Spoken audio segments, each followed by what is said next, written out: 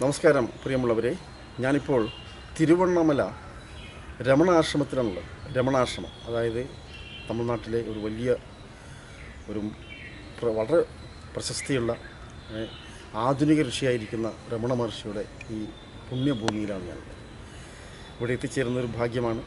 കാരണം ഇതൊക്കെ കുറച്ച് ദൂരം നമ്മളെ കേരളത്തിൽ നിന്ന് കുറച്ച് ഇവിടെ എത്തിച്ചേരാൻ കുറച്ച് സാഹസമുണ്ട്. പെട്ടെന്ന് എത്താൻ പറ്റില്ല. അതുകൊണ്ടാണ് മലയാളികൾ ഇങ്ങോട്ട് വരേണ്ടത് കുറവ്. എന്നാലും വരുന്നുണ്ട്, അന്വേഷിച്ച് വരുന്നവർ ധാരാളമുണ്ട്. ഇവിടെ പൗർണമിക്കാണ് ലക്ഷക്കണക്കിന് ആൾ വരും. ഈ എല്ലാ മന്തിലും പൗർണമി ദിവസങ്ങളിൽ രാത്രി ഈ ഗിരിവലം 14 കിലോമീറ്റർ ഇങ്ങനെ നടന്ന് ചുറ്റുവാൻ ഗിരിവല പ്രദക്ഷിണം എന്ന് പറയും. അത് ഒരു തവണ ഞാൻ വന്നിരുന്നു. അതൊരു മഹത്തരമായ കാഴ്ചയാണ്. ലക്ഷക്കണക്കിന് ആൾക്കാർ എങ്ങനെ വരുന്നു എങ്ങനെ പോകുന്നു ആർക്കും അറിയില്ല. ആ രാത്രി ഈ ഇതിൻ്റെ ചുറ്റും ഇങ്ങനെ നടക്കും. 14 കിലോമീറ്റർ നടന്നുകൊണ്ടാണ് പ്രദക്ഷിണം ചെയ്യുക.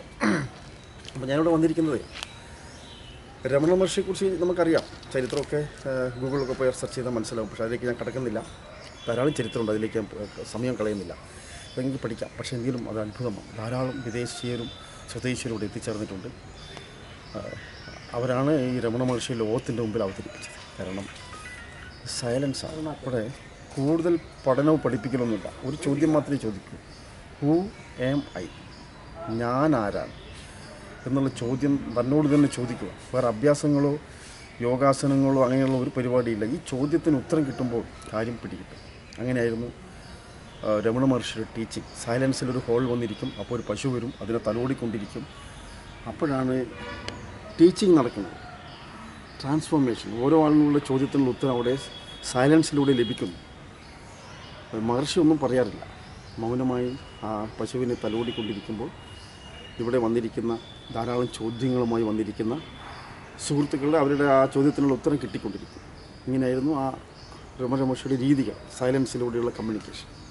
അങ്ങനെ മഹത്തരമായ അത്ഭുതം നടന്നൊരു സ്ഥലമാണിത്. ഇന്നും ധാരാളം ആയിരക്കണക്കിന് ഈ മഹർഷി ഈ സമാധി കാണുവാനും ഈ ഗുഹയിലേക്ക് വന്ന് അവിടുത്തെ സാന്നിധ്യം അനുഭവിക്കാൻ ധാരാളം പേര് വന്നുകൊണ്ടിരിക്കുകയാണ്. അപ്പോൾ നമുക്ക് അങ്ങോട്ട് പോകാം. ഇവിടെ പ്രത്യേകത എന്താണെന്ന് വെച്ചാൽ ധാരാളം മയിലുകളെ കാണാം, കുരങ്ങുകളെ കാണാം. ഒരു സൈലൻസാണ്. നാച്ചുറലി ഇതൊക്കെ നിലനിർത്തുന്നുണ്ട് അവർ, ഇതിൻ്റെ സംഘാടകർ. അപ്പോൾ നമുക്ക് അങ്ങോട്ട് കിടക്കാം, ഗുഹയിലേക്ക് പോകാം. വിരൂപാക്ഷ ഗുഹയിലേക്കാണ് പോകുന്നത്. സ്കന്ധാശ്രമം എന്ന പേര്. അത് കുറച്ച് 2 കിലോമീറ്റർ മല കയറണം. അങ്ങോട്ട്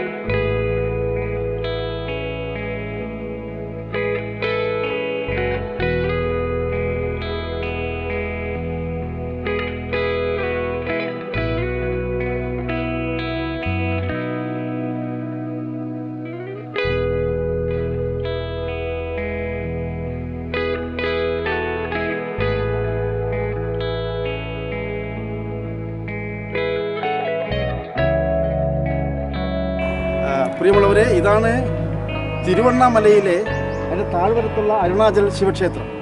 ഒരു മഹാക്ഷേത്രമാണ് കാണുന്നത്. ആ 4 ഗോപുരങ്ങളാണ് അതിൻ്റെ 4 കവാടങ്ങൾ. ഇത് ഒരു വിശ്വസൗന്ദര്യം തുളുമ്പുന്ന ഒരു കേന്ദ്രമാണ്. ഇവിടെ ധാരാളം ഐതിഹ്യങ്ങളുണ്ട്. അതായത് അദ്വൈത സിദ്ധാന്തമാണ് രമണ മഹർഷിയുടെ കാഴ്ചപ്പാട്. ഒന്നേ ഉള്ളൂ, രണ്ടില്ല. എല്ലാറ്റിലും നിറഞ്ഞിരിക്കുന്ന ആ പരമ്പൊരുളിനെ, ആ ചൈതന്യത്തെ അല്ലെങ്കിൽ മഹാശൂന്യതയെ അറിയുക എന്നുള്ളതാണ് ധ്യാനം കൊണ്ടൊക്കെ ഉദ്ദേശിക്കുന്നത്. രമണ മഹർഷി എത്രയോ വർഷം ഈ മലയുടെ ഈ ഗുഹയിലായിരുന്നു ധ്യാനം ചെയ്തത്. സൈലൻ്റായി ഇരുന്ന് അങ്ങനെ ആ വിശ്വബോധവുമായി കമ്മ്യൂണിക്കേറ്റ് ചെയ്ത് അതിൻ്റെ കുറേ കാര്യങ്ങൾ അദ്ദേഹം ലോകവുമായി ഷെയർ ചെയ്തിട്ടുണ്ട്. ധാരാളം ഫോറിനേഴ്സ് ഈ ലോകത്തിൻ്റെ നാനാഭാഗത്തു നിന്നും പല രാജ്യങ്ങളിൽ നിന്നും സത്യാന്വേഷികൾ ഇവിടെ എത്താറുണ്ട്.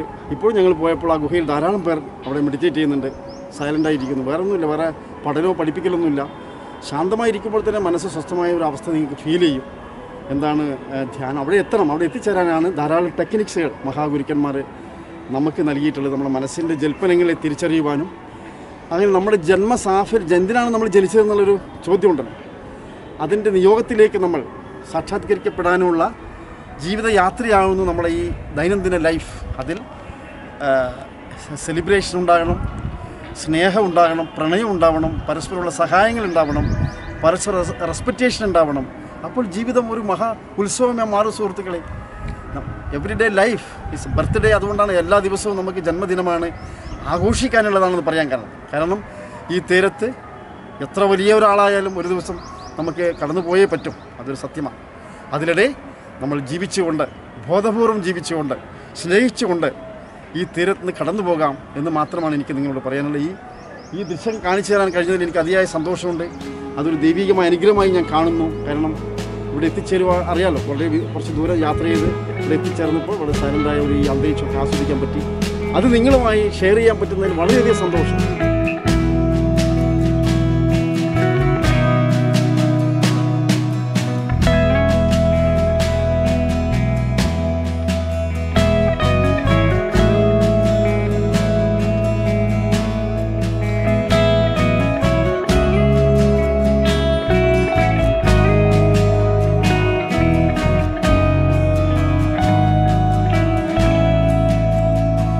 ഞാനിപ്പോൾ തിരുവാച്ച ഗുഹ, ഇവിടെ നിന്നാണ് അദ്ദേഹം ഋഷിയായി മാറുന്നത്. ഈ ഗുഹയിൽ നിന്നാണ് തപസ്സനുഷ്ഠിച്ച് അങ്ങനെ തൻ്റെ ജീവിതകാലം മുഴുവനും ഈ തിരുവണ്ണാമലയും ഈ ഗുഹയും ഇതായിരുന്നു അദ്ദേഹത്തിൻ്റെ ജീവിതം. വേറെ എവിടെയും പോയില്ല, എങ്ങും പോയില്ല. രമണ മഹർഷി ഈ ലോകത്തിൻ്റെ മുമ്പിൽ സത്യത്തെ അനുഭവിച്ച ധാരാളം പേർക്ക് അത് വെളിവാക്കി കൊടുത്ത മഹാഗുരുവായിരുന്നു രമണ മഹർഷി. ഓഷോ വരെ രമണ മഹർഷിയെക്കുറിച്ച് പറഞ്ഞിട്ടുണ്ട്, ആധുനിക ഋഷി എന്നാണ് പറഞ്ഞിട്ടുള്ളത്.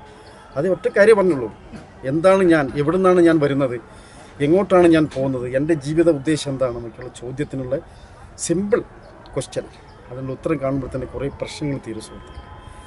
ധ്യാനാത്മകമായ ചോദ്യമാണ്. ആദ്യം സൈലൻ്റായിരിക്കുക, ഒന്നും പഠിപ്പിക്കില്ല, സൈലൻസാണ്, പിൻ ഡ്രോപ്പ് സൈലൻസ്. ഇവിടെ വന്നാലും എവിടെയും സൈലൻസാണ്, ഒരു ബഹളം ഉണ്ടാവില്ല. പിന്നെ ഔട്ട് സൈഡിലൊക്കെ ധാരാളം അമ്പലങ്ങളൊക്കെ ഉണ്ട്, അത് ലോകമാണ്. പക്ഷെ ഇവിടെ അദ്ദേഹത്തിൻ്റെ സാന്നിധ്യം ഇപ്പോഴും നിറഞ്ഞ് കവിഞ്ഞൊഴുകുന്നുണ്ട്. ആ സൈലൻസ് അല്ല, ഒന്നും ടീച്ചിങ് ഇല്ല. ഇവിടെ വരുമ്പോഴത്തേനും നമ്മൾ സൈലൻസ് ആവും. അങ്ങനെ ഒരു മഹാത്ഭുതത്തിൻ്റെ സ്ഥലമാണിത്. ശ്രീ ഭഗവാൻ രമണ മഹർഷിയുടെ ഈ പുണ്യഭൂമിയിലാണ് ഞാനുള്ളത്. ഈ ഗുഹ നിങ്ങളെ പരിചയപ്പെടുത്താൻ കഴിഞ്ഞത് വളരെയധികം സന്തോഷമുണ്ട്. ജീവിതത്തിൻ്റെ അർത്ഥം തേടിയുള്ള യാത്രയിൽ കണ്ടെത്തുന്ന അപൂർവം ചില സങ്കേതങ്ങളാണിത്. നിങ്ങൾക്കും ഇതൊക്കെ കാണുവാനുള്ള ഭാഗ്യം ഉണ്ടാവട്ടെ. വല്ലപ്പോഴെങ്കിലും ഒന്നിറങ്ങിത്തിരിക്കുക. ഇവിടെ നല്ലൊരു സ്ഥലമാണ്, തമിഴ്നാടാണ്.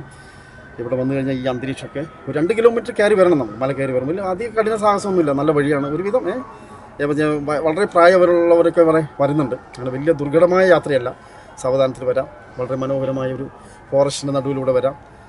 വന്നു കഴിഞ്ഞാൽ ഈ സൈലൻസ് ആസ്വദിക്കാം. അങ്ങനെ ഹൂ എം ഐ, ഞാൻ ആരാണ് എന്നുള്ള ചോദ്യത്തിനുള്ള ഉത്തരം കണ്ടെത്തുമ്പോൾ സത്യമായിട്ടും അവിടെ നിന്ന് റിയൽ ലൈഫ് ആരംഭിക്കുകയാണ്. പിന്നെ അവിടെയാണ് ജീവിതം ആരംഭിക്കുന്നത്.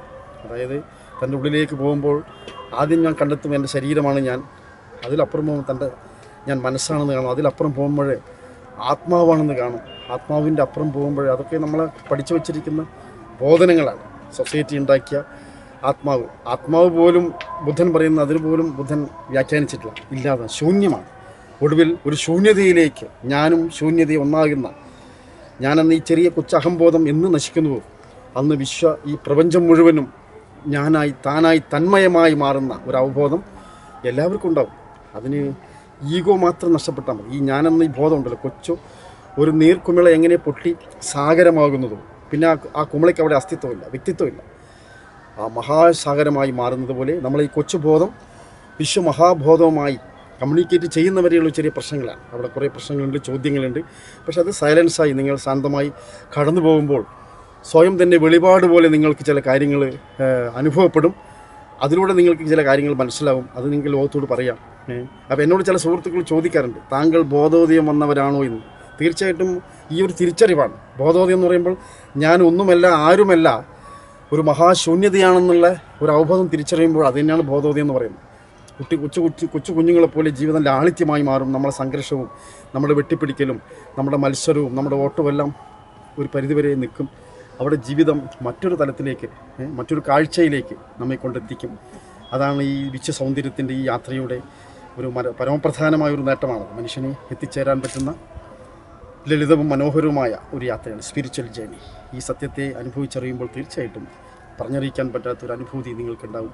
അതെല്ലാവർക്കും ഉണ്ടാവണം, എല്ലാവർക്കും ഉണ്ടാവേണ്ടതാണ്. പക്ഷെ അതിനുള്ള സമയം അതാണ്. ഓരോ മനുഷ്യനും ഈ ഭൂമിയിൽ തരുന്നത് പലതുമാണല്ലോ. അപ്പം എന്താണോ നമ്മൾ അന്വേഷിക്കുന്നത് തീർച്ചയായിട്ടും ഒരു നാൾ നമ്മുടെ മുന്നിൽ എത്തിച്ചേരും എന്നാണ് ഞാൻ വിശ്വസിക്കുന്നത്. നന്ദി, നമസ്കാരം.